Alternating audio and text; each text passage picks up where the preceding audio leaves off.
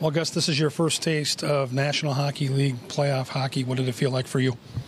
No, it felt, definitely could feel the referee had a higher standard today. It felt way tougher, more hits, and it felt like a lot of emotions, a lot of energy out there, and the game was really fast. I know when you play that position and they get a couple of quick goals in the middle period, you have to kind of hit the reset button. How are you able to kind of stabilize things and then play your best hockey from that point on? Yeah, no, we were only down one goal there, and if you're going to give up because you give up two bad goals in the second period, you might as well change goalie. So, no, I just try and reset there and was waiting for us to shoot one shot and score one goal. How difficult is it when you're this late into the night, this many minutes, and you're in that crouch, and they get overtime power plays? How do you battle through that situation?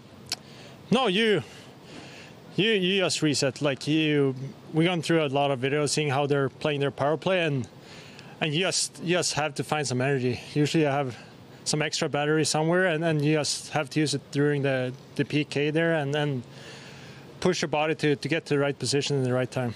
I don't want to let you go. Brock Faber, that stick play with the game, really basically on Dallas' stick. What'd you see? No, I saw him. He did the classic stick on puck there, and it hits his stick. So I think the D coach is going to give him a big thumbs up on the. We're going to give you a big thumbs up. 52 saves. Congratulations. Thank you. The Gus Bus rides into the Stanley Cup playoffs and makes it look easy tonight. A brilliant win for the young goaltender.